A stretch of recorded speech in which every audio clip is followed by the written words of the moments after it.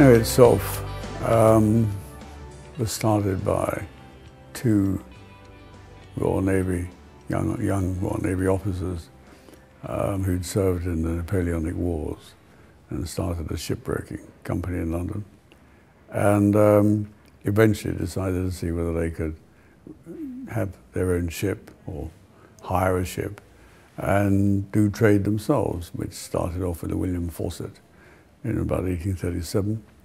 And it was called the Peninsula Company, that is the Iberian Peninsula. And they also managed to win the contract to carry the mails to the garrisons at Gibraltar, which was obviously a huge garrison in those days. These old sort of paddle steamers, highly inefficient, billowing smoke apart from their sails and so forth. And that was really how the company started.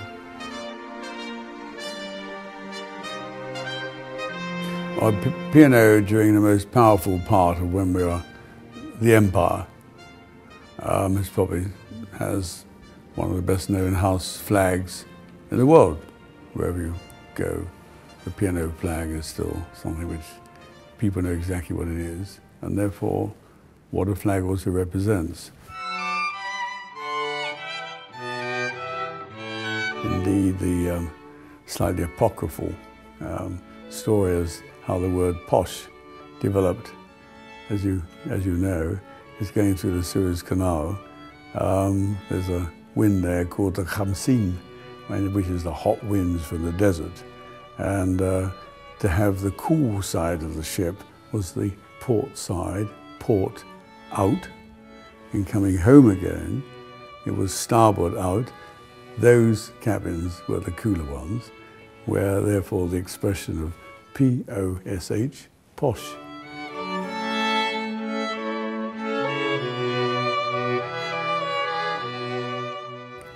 Most of our ships, frankly, were what I call passenger cargo ships, what they call a liner ship for a specific reason, carrying their cargoes, working in ports where they did not have port equipment, so you had to use your own ships, cranes and derricks, etc., in order to put it in and out. But of course, there's a marvelous book called Cornhill to Cairo, which was written by Thackeray in 1843, when he went on one of our ships. And what is rather fascinating about it, and of course his English is absolutely magnificent, really well to the identical ports to what some of the Mediterranean cruises they go to today. And it is interesting that when you get to a place like Alexandria, or to Jerusalem, or to Istanbul, is through his eyes of what life was like then when they came alongside and stayed there for a few days, as to how they become today. And it's, I couldn't advocate more strongly to get a copy and read it. We also came to the conclusion, which was before my time, to create, which was started by an American company, but the British side was really the fastest off the block, which was the development of containerization, which was the container ship, together with that great 20-foot, now 40-foot container, which has totally transformed global world trade. And it has had a huge effect on how the world operates. I think that also building up the ports division worldwide, which became crucial for the development of the world container trade, and therefore the ports that one was able to acquire were dealings with the Politburo in China, or Red China as it was then, and the great ports in India that the company's been involved in. These are all places that our ships used to go to, but because of the connections, it's not surprising that sometimes it led to, we might as well have ports there, because most shipping companies had facilities in these ports, and same as it in Hong Kong and places of that nature. You know, you had your own warehouses that became real estate, and when shipping changed, you said, well, what do we do with it? But you finish up really being part of a port. So gradually, the concept of saying, well, let's do it for real and be involved in having different ports and operations right throughout the world. Our company was involved, SIPMAR was involved, many companies actually were involved on that from all over Europe in transporting people down who wanted to go on that front. And for many people after the war, it was a way of being able to start a new life. We were demobilizing, millions, people in different forms of war effort. And after the jubilant greetings, they became forgotten. No backup, social security, new jobs, where from? So the atmosphere, the attitude of the time when you do away with the so-called headlines was, what sort of life am I going to have in this country?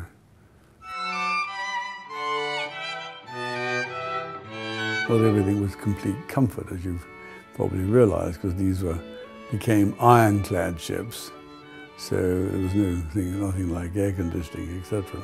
So you can imagine in very hot climates and hot seas, it was quite unbearable. In fact, a very large number of passengers used to sleep on deck. The real change really happened because P&O, or the Peninsula and Oriental Steam Navigation Company, which is its real great name through history, which operated in 120 countries in all different areas and different fleets of ships, whether it was tankers or bulk carriers or whatever it might be. The major change started really in the late 60s, when you got the development of the aircraft industry to the extent that the 707, then moving into the 747 later on, was capable of doing long-distance flights. Once that started, it was the beginning of the end of the passenger side of liner shipping. Because whereas people took it for granted, they would have to spend 3 weeks or 6 weeks traveling to Australia, whatever it might have been. This was over now. So one got to a stage of saying, well, what is one going to do? We have ships now which are built for the liner trades, like a Canberra or any of the P&O fleet. Are they really ideal as cruise ships if you're looking through those eyes? And the answer is no. And first of all, because they were ships which had about 3 classes on board, first, sort of a second, and steerage, etc. Whereas the world was changing in its style, and you started to have what I call 1-class ships. But that was the key change. And when that happened, you really had to say, well, what other form of business could you use these ships for? And cruising, and for P&O, to see how ships like Canberra and our Princess ships, then we owned the Princess company on the west coast of America, what we could do.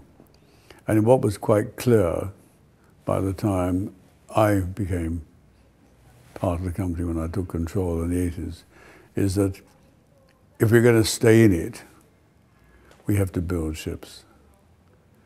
You can't expect people to give marvelous service in aging ships which are not really created for that purpose. It's not fair. It doesn't matter how good your crew is, they can only give a certain service. So you had to invest in a major way, which is really what really happened on our front. So we started to build ships for that particular purpose, designed as a cruise ship and not as a cargo ship. The first proper cruise ship which was built was the Royal Princess, and that was built in Finland, and that was a ship which had about 1,000 passengers, and was very modern for its day. And that's when ships started to switch from being turbine ships to diesel electric, which made a great deal of difference in operational costs. But actually the design of the whole ship, basically from the point of view of the passenger and the comfort and the facilities on board the ship, it was designed for comfort. And of course that was as an actual fact, it was the first ship I was involved in that period of my life, as a naming ceremony. I can't think how many I've done since then. And of course it was the very first ship, in fact one of the first outings which the late Princess Diana was part of. and when she was saying it, that she was quite nervous because it was the first time she'd been in a public engagement without a husband. And I said, well, we're both learning together, ma'am. And the ship's got larger. And now, of course, when one thinks about the idea 20 years ago of building a ship with 3,000, 3,500 passengers, you would have said you must be mad. Yet here we are, we've got these great ships, huge facilities on board, which people seem to enjoy. And it's also, it's opened it up to many millions who probably would never have afforded to go on a ship and probably never even thought it was appropriate that they should even consider it as a holiday. So it is quite special that people now can go to all different parts of the world, which would have been unbelievable 50 years ago.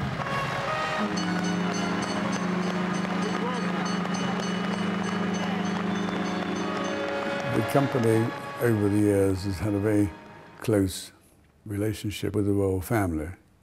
And so when it's come to ship namings, in the present royal family, you've had the Queen, obviously, the Princess Royal. And I suppose in a strange way, the history is so rich that the way one can do a great naming, as we've done in different parts of the world, it seems very natural, whereas maybe for other companies, it would be right over the top.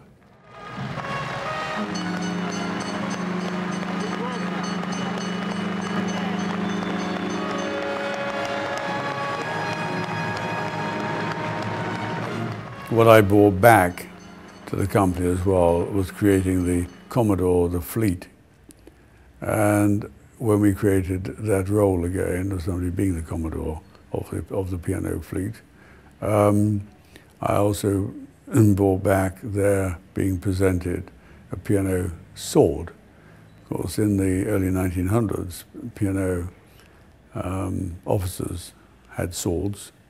And if you were operating in the China seas in the early 19th century, they weren't there just for fun, necessarily. And I had one of the original swords in my office, which went back to about 1836. And Wilkinson still had all the dimensions and therefore produced swords for these occasions, which are exactly the same as one wears as a Navy sword, which I have myself. And that then became something which became a regular habit of presenting the sword either to a retiring Commodore or to the ship. We've always encouraged the godmothers, if you call them, I still call them, it's an American term, to be involved and to travel with the ship. And I've had the pleasure, my own wife has named a ship, and all three are great performers in their own art area. One is one of the great singers in world terms for many years, great personality. And welcome to my ship.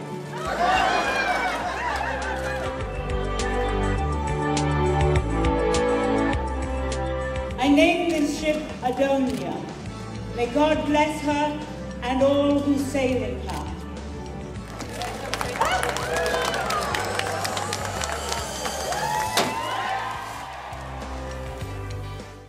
Dame Mirren is a superb actress and again has huge following here and in the States and has had again great success.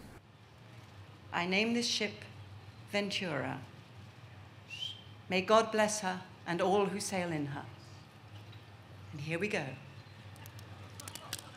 Oh, oh my God! Yay! Darcy Bustle, who I knew most of all since she was 12 years old when she was at the ballet school. A delightful girl. I name this ship Azura. May God bless her and all who sail in her. So all those in their own way have been such splendid successes and great ambassadors for their own field, are natural, to my mind, of being part of naming our great ships and continuing with their association. and I think it's special for the company, and I like to think it's special for the ladies concerned as well. When you have a ship naming, obviously as heading up the company, one is the host, and also having the links with the armed services. Apart from the palace, one was able to have the bands for beating retreat, you know, it's giving it a colour and excitement and history, which most companies probably wouldn't have the opportunity of being able to carry out the same work. Most of the people who've worked in P&O, and I suppose I take it as a personal pleasure myself, is that it's a great, venerable company that through 175 years has managed to deal with the shock absorbers of change, through great historic changes, natural disasters, world wars, change in politics, and yet still sailing the seas, more powerful than ever. For me, it's still a great pleasure being involved. It's never the same when for nearly over 30 years you've been the executive head of something. You are in a totally different role. You don't intervene. When I'm involved in any part of it, I work very closely with David Dingle, and I think David joined the company, I think from university. I think it was just about the time I took over control. So we knew each other for many years. And with Carol Marlowe, who again I had the pleasure of appointing to Swan Hellenic many years ago. So these people become part of your lives. And so on these sort of areas, particularly like the 175th, they came and said, well, how does one see it and how one might be able to do it and arrange it. So together with the Palace and Trinity House and Princess Royal and so forth, we've now got a program which hopefully will give people a great deal of pleasure.